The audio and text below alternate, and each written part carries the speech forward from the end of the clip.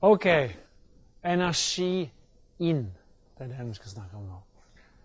Som jeg har sagt før, og som jeg gjentar nå, det handler om balanse mellom den mengden tilgjengelig energi som kommer gjennom maten, og den mengde energi kroppen forbruker. Den bestemmer energibalansen i kroppen, og energibalansen manifesterer seg gjennom en økt eller en redusert kroppsvekt.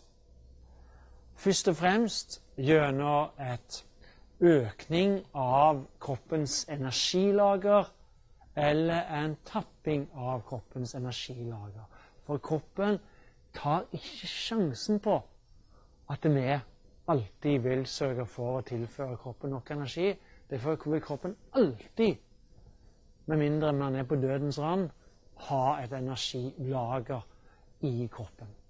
Og dette energilageret består i hovedsak av to helt prinsipielt forskjellige typer lager. Det ene lageret er et korttidslager, som er glykogenlager. Altså et karbohydratlager, som hos mennesker utgjør vanligvis rundt 500-600 gram totalt, hvorav ca. et halvt kilo er i musklene, og ca. 100 gram er i leveren. Så leveren har i prosentvis av leverens størrelse det høyeste karbohydratinnholdet av alle vev i kroppen. Men musklene, siden det er så mye mer vekt av muskler enn av lever, så utgjør det totale karbohydratlageret i form av glykogen mye større. Og vi kan jo bare ta det med en gang. Hva er glykogen? Dere må vite hva glykogen er. Hva er det for noe? Hva kan man si er et annet ord for glykogen?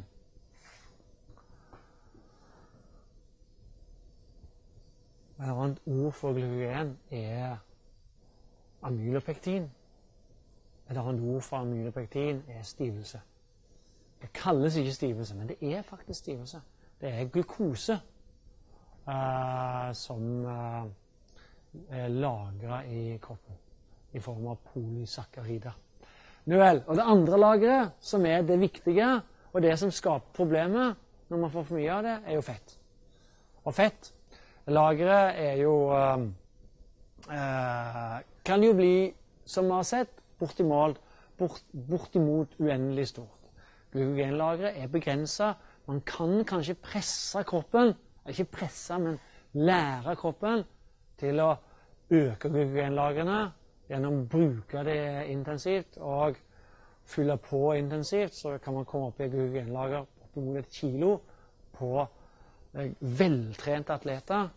Men vanligvis, der er grensen. Men på fett så vet vi jo at man kan ha 50, 60, kanskje nærmere 100 kilo fett på kroppen i ekstreme tilfeller.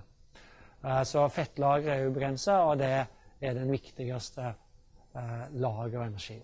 Men vi må altså få tilført energi på et eller annet tidspunkt, og det får vi gjennom maten. Og det som vi skal fokusere på nå, det er vi må forstå hvor mye energi maten bidrar med. Ikke sant? Og hvordan finner vi ut hvor mye energi maten bidrar med? Hvordan gjør vi det? Hva gjør vi da? Forslag? Hva gjør vi for å finne ut hvor mye energi maten bidrar med?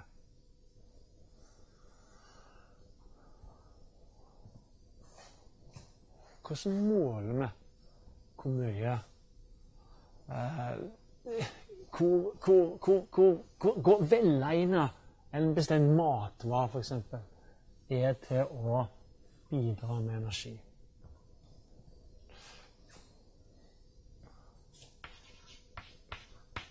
Matens energibidrag.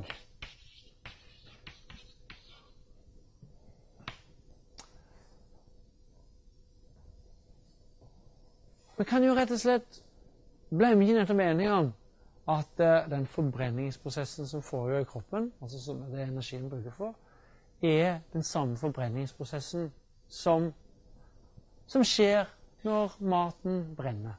Nå kan vi bare brenne maten da. Så finner vi ut hvor mye energi maten inneholder, og dermed og når vi da vet hvor mye kroppen trenger av energi, så vi måler enten ved Lavoisiers kalorimeter eller ved respirasjonskammer, ja, så det jo veldig enkelt. Enig? Nei, jeg håper dere ikke er enige, for det er ikke riktig. Men det skal vi snakke om. Hvorfor er det ikke riktig? Logikken er jo riktig. Det er den samme energien. Og hvis man ser da på brennverdien, denne brennverdi,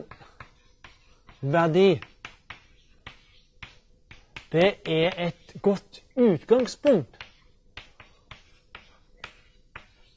Nettopp fordi at det er sånn at den forbrenningen som foregår i kroppen er lik den forbrenningen som foregår i peisen. Det er den samme mengden. Altså hvis vi tar hvetemel og brenner det i peisen, så er den varmeproduksjonen du får da, er tilnærmet lik den varmeproduksjonen du får ved å spise hvetemelet. Så det fungerer i enkelte tilfeller. Det er et godt utgangspunkt. Så brennverdien er et godt utgangspunkt. Og her ser dere brennverdien av ulike energigivende næringsstoff. Her er ikke matvare, men mer på et kjemisk definert nivå. Glukose, stivelse, cellulose, kasein, altså en proteintype, smør og olje. Og så har du disse fermenteringsproduktene, de sender vi litt sånn strek over. Og så har man her ulike matvarer, for eksempel muskel og fett fra kjøtt som vi spiser, eller ulike typer korn, melk, gress er vel lite vi spiser av, men i alle fall her vises da brennverdien av disse ulike stoffene. Og det er et godt utgangspunkt der man ser da at brennverdien, altså hvilken er det som ser ut som er mest velegnet som energikilde her, basert på dette. Det vil selvsagt fett, det vet dere jo. Fett har høyest brennverdi.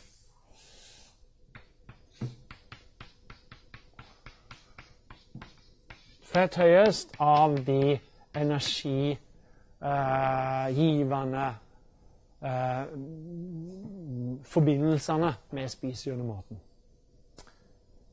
Men hvorfor er ikke dette godt nok? Hvorfor er ikke dette godt nok? Hvorfor kan vi ikke bare bruke brennverdien? Jeg spør dere fordi at jeg vil at dere skal reflektere over dette, sånn at dere mye enklere forstår hvorfor det ikke er sånn. Det er jo helt åpenbart. Ikke sant? At vi kan ikke bruke brennverdien. Ikke sant? Det er åpenbart. Altså, ok da, men her står det stivelse 17,7, cellulose 17,5. Altså, det betyr, hvis man hadde kunnet brukt brennverdien, så ville jeg sagt, hvis man trenger noe energi, så kan jeg enten spise en brødskive, eller jeg kan spise bordplater her, for det er cellulose. Men de fleste vet jo at du blir ikke særlig, du får ikke mye energi å spise bordplater. Ergo, så blir det feil. Jeg kan spise t-skjorter, det er også cellulose, 100% cellulose. Og kuer kan spise t-skjorter, men vi kan altså ikke spise t-skjorter. Og det er også forklaringen på at vi ikke kan bruke brennverdien som en mål på energi, tilgjengelig energi i maten. Og det har altså med, og hva er det da vi snakker om? Vi snakker om fordøyelighet. Det hjelper jo lite om maten inneholder mye energi, hvis den går rett i dass, bokstavelig talt. Og det er jo det cellulosen gjør. Og derfor så får vi ikke noe energi ut av den. Og derfor er brennverdien kun et utgangspunkt. Ja, her er det bare flere sånne, enda en tabell med brennverdi av ulike ting. Vi tror ikke vi trenger å dvele så lenge med denne. Dere vet jo at fett har en høyere brennverdi enn karbohydrater og protein. Og dette skal vi gå mer detaljert gjennom. Og her ser dere et apparat som brukes til å måle brennverdi. Vi bruker noe som kalles bombekalorimeter. Det må altså ikke forveksles med Lavoisiers kalorimeter, bombekalorimeter. Et sånt bombekalorimeter finnes det noen ytterst få steder i Norge, og et av de, kanskje bare ett sted i Norge, det vet jeg ikke, men i hvert fall ytterst få. Den finnes her på dette instituttet. Et apparatur som rett og slett måler varmeutviklingen når vi brenner en prøve. Dette kammeret er fullt av oksygen. Prøvene her, den antennes ved hjelp av elektrisitet, og så måler man.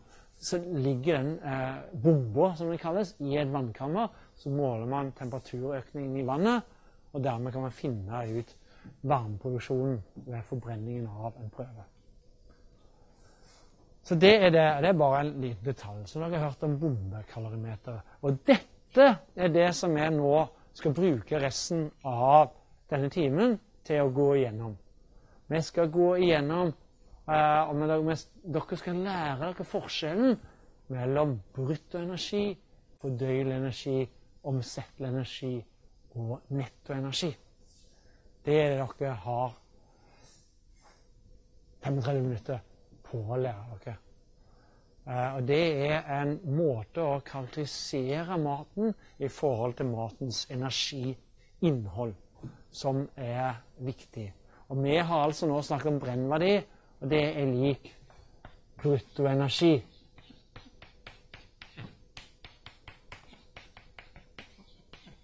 Det er bruttoenergi.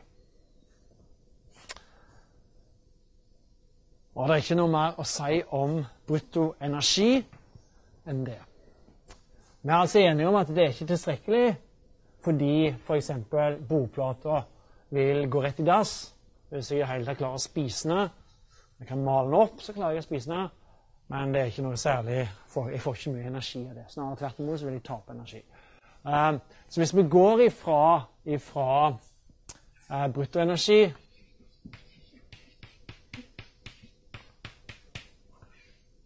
til ok, men så kan vi si ja vel, men da, det gjør da jeg korrigerer for det som går ut igjen, det som går i dass.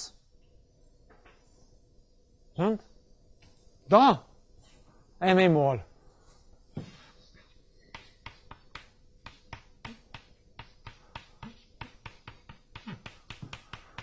Og det kalles på fint, det som går i dass, kalles på fint fesis.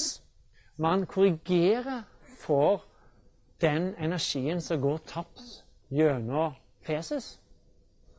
Da kommer man til et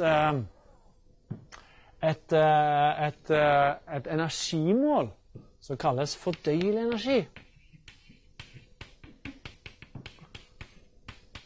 Ikke sant? Men da er vi vel i mål. Er vi ikke det? Da har vi et godt mål for den mengden energi som er tilgjengelig, som kommer gjennom maten. Eller hva? Vi er enige i at vi har gjort et stort fremskritt når vi nå snakker om fordøyelig energi. Rent praktisk så er det akkurat det vi gjør med. Man samler fesis, og så brenner man fesis. Jeg hadde en student i fjor som gjorde et humanforsøk med dette for å måle fordøyelig energiinnhold i en fiberkilde. Da ble dette gjort. Det er jo en klassisk drittjobb, men utrolig viktig og helt nødvendig skal vi finne matens innhold av fordøyelig energi. Men dette er ikke godt nok. Det gir ikke et presist uttrykk for den mengden tilgjengelig energi som maten inneholder. Og husk, det vi skal bruke dette til, det er å matche denne mot kroppens forbruk av energi. Ikke sant? Det er det vi skal gjøre. Dette er ikke godt nok. Det er ikke godt nok. Hvorfor er det ikke godt nok? Hos mennesket, hvorfor er det hos mennesket ikke godt nok? Det er noen som kan tenke seg til det. Fordi vi må korrigere for noe. Et tap av energi i prosessen. Nå har vi altså, det vi har nå, vi har energirike kjemiske forbindelser som kommer gjennom maten, som er absorbert, som er tatt opp i kroppen. Men vi får ikke utnytte energien i alle disse forbindelsene. Og hvilken forbindelse er det først og fremst som vi må korrigere for her? Hva er det vi skiller ut igjen når vi spiser en av disse riktignok lite viktige energikildene?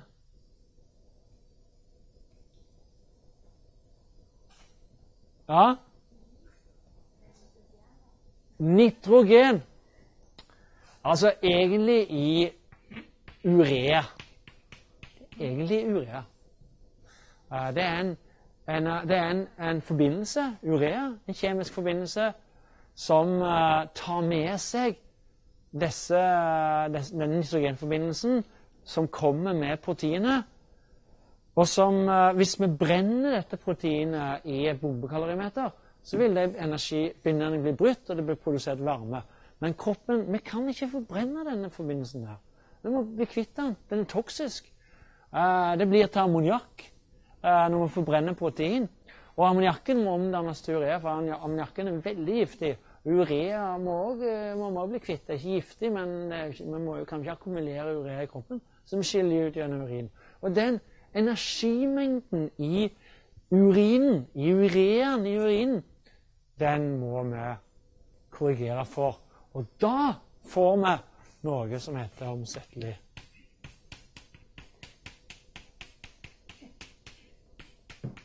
Omsettelig energi. Og hvis dere, la sikkert ikke merke til det, men hvis dere studerer senere i fred og ro de tabellene på brennverdien av karbohydrater, fett og protein, så vil dere sett at i snitt så er brennverdien av protein noe høyere enn brennverdien av karbohydrater. Men når du korrigerer for brennverdien av urinen, og måten å gjøre det var rett og slett akkurat som når man brenner feset, så må man altså brenne urinen og måle energi, varmeproduksjon når man brenner urin. Det er ikke så vanskelig å brenne urin som dere tror. Så det må man gjøre. Og da får man at protein og karbohydrater har relativt lik energiverdi. Men det er altså omsettelig energi.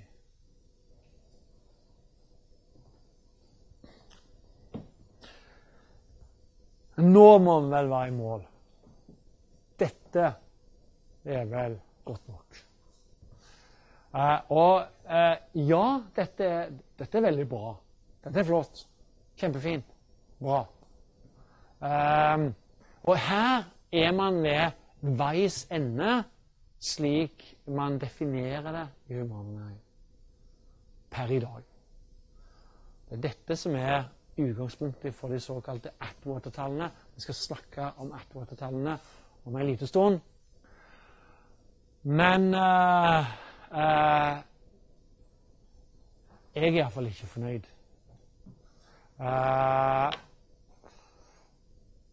Det er en kostnad ved denne prosessen som vi ikke ennå har tatt hensyn til, og som vi må ta hensyn til.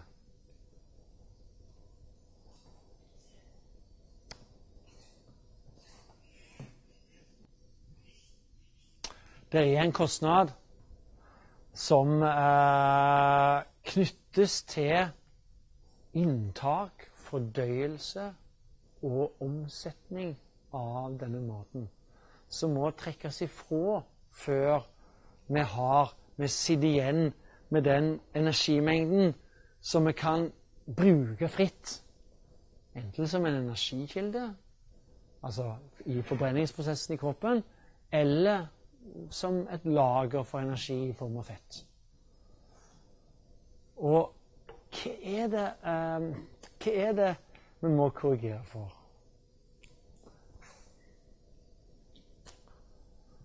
Ja, dette er litt vanskelig å forstå. Dette kan være litt vanskelig å få tak på første gang. Man må virkelig tenke så nøye om. Hva er det vi ikke har korrigert for her?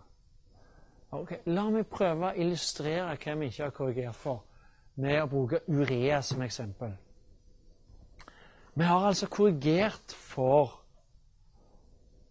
energiinnholdet i de bindingene som finnes i urea. Ikke sant? Det har vi gjort når vi brant ureaen etterpå og fant ut hvor mye varme som ble produsert. Men hva med kostnaden ved å produsere urea? Hva med kostnaden til å omdanne ammoniakk til urea? Hva med kostnaden med å transportere ureaen fra leveren, der den blir produsert, ned til nyrene, der den blir skylt ut? Hva med kostnaden med å faktisk skille den ut, bli kvitt den, få den ut av kroppen? Denne kostnaden er en energikostnad. Det krever arbeid. Kroppen må jobbe med dette. Og det er det som man må korrigere for til slutt, for å komme til det riktige begrepet. Man må altså korrigere for arbeid med fordøyelse, inntak, fordøyelse og omsetning av denne maten og disse næringsstoffene i kroppen. Og da, når man har korrigert for det, så får man noe som heter nettoenergi. Og da er vi i mål. Nettoenergi er altså et uttrykk for den mengden tilgjengelig energi under maten som kan brukes også som hvis vi skal løpe en tur, eller vi trenger en lite fettlager på kroppen. Det er nettoenergi.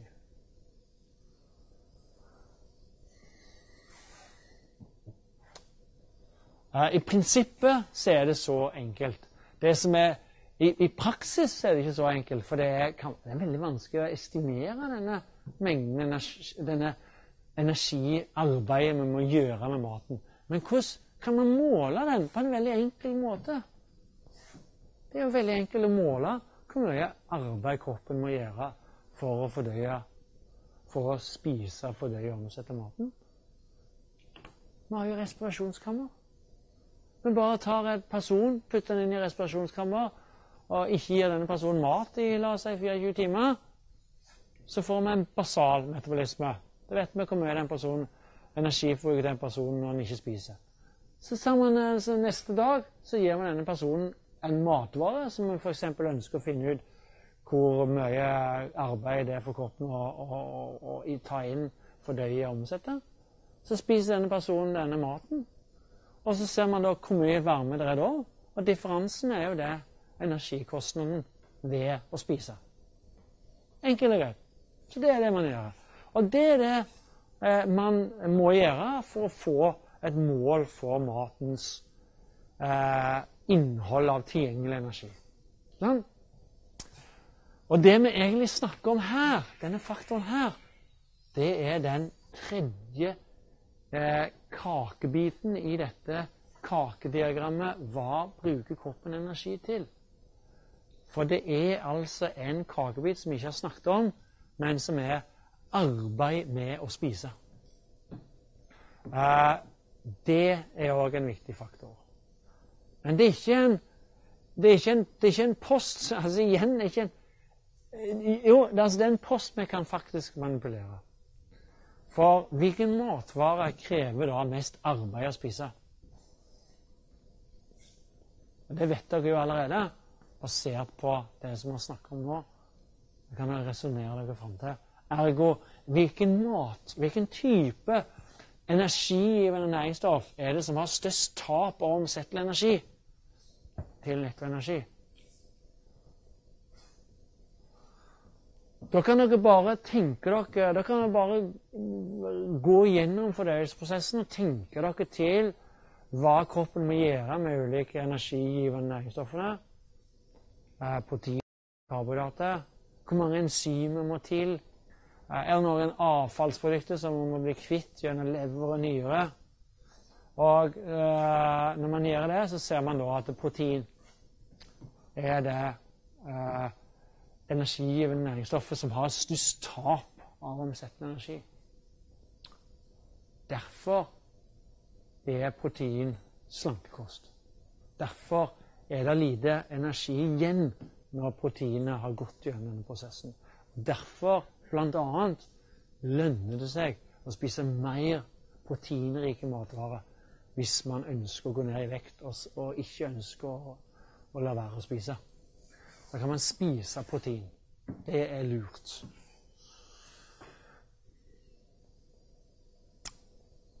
Ja, det er bare en forenklet norsk modell av det som nettopp har gått gjennom.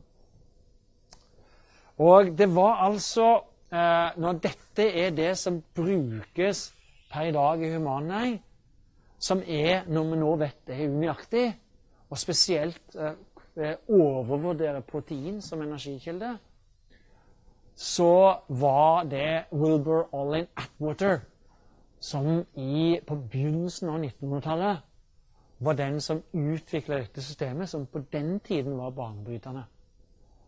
Og bestemmer faktisk energiverdien på en rekke matvarer. Han var en landbrukskjemiker. Han jobbet på en landbruksforskningsstasjon i USA. Og det illustrerer da landbruk- og husdyrforskningens fremtredende rolle når det gjelder energetikken. Og det er derfor vi kan energetikken så mye bedre med dette utgangspunktet i dyreernæring enn det man kan i humanernæring. Men Wilbur Owen Atwater døde i 1907, og det har skjedd utrolig mye på energetikken siden Atwater, og det som har skjedd er først og fremst at man har gått enda lenger og blitt enda mer presis på hvor mye energi maten inneholder, og man har kommet frem til begrepet nettoenergi. Atwater-tallene har dere kanskje hørt om, men Atwater-tallene er i alle fall de her. Og dette er grunnlaget for alle beregninger av matens energiinnhold. For eksempel hvis dere kjøper en boks med sulta tomater i butikken, så er det krav om at der skal stå kaloriinnhold på den boksen, og det kaloriinnholdet er regnet ut ved hjelp av disse Atwater-tallene som dere får her. Da ser dere altså at protein og karbohydrater har en faktor 4, altså 1 gram protein, 1 gram karbohydrater, fant Atwater ut, inneholdt ca. 4 kalorier. Egentlig kilokalorier, men vi bruker jo i folkelig begrep, så bruker vi kalorier i Norge. 1 gram fett hadde mye mer energi, 9 kalorier fant Atwater ut. Alkohol, 7. Fiber var ikke Atwater opptatt av på den tiden, men senere har man da lagt til fiber med en kaloriverdi på 2. Etter mitt syn en kraftig overvurdering av fiber selv om man bruker omsettelig energi som utgangspunkt. Så det de såkalte ertemåletallene. Men de veldig upresise, for eksempel ved at protein og karbohydrater gis samme energiverdi. Det ikke riktig.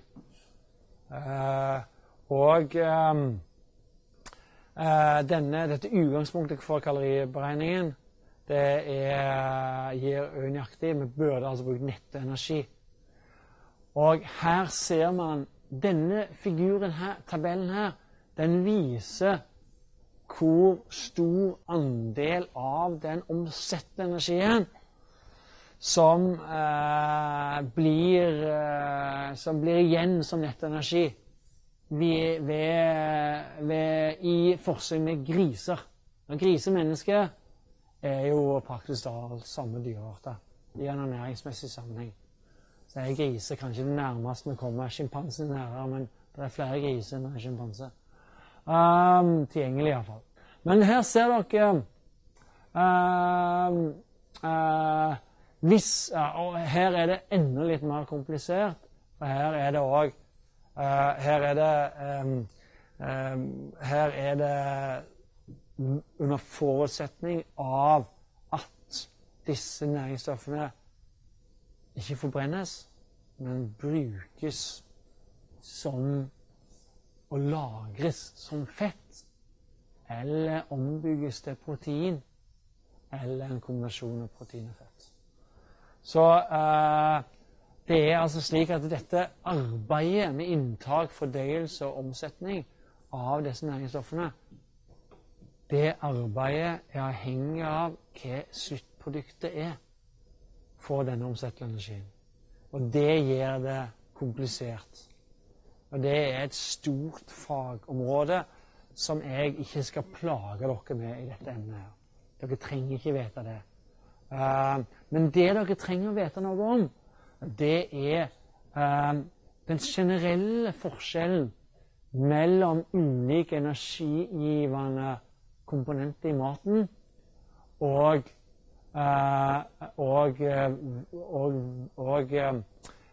kostnaden ved å omdanne denne for eksempel til fett. Og disse tallene her verdt å merke seg.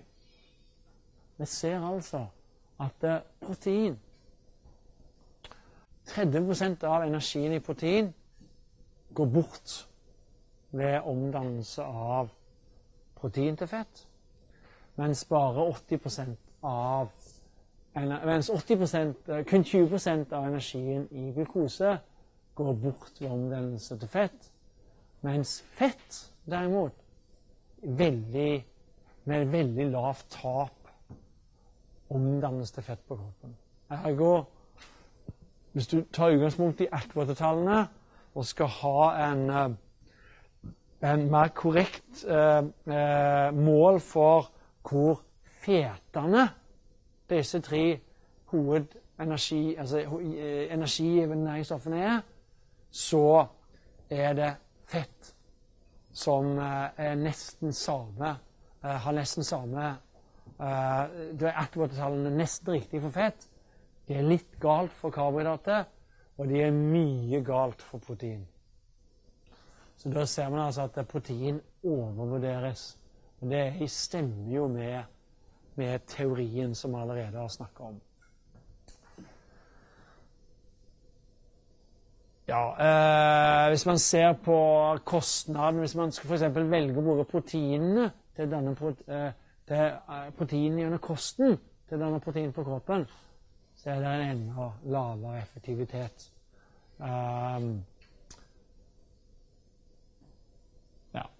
Som har med denne ombyggingen av proteinene som må foregå. Enda en tabell, det en rekke sånne tabeller, de gir ikke samme resultat. Disse nøyaktige verdiene vil variere litt ifra kilde til kilde.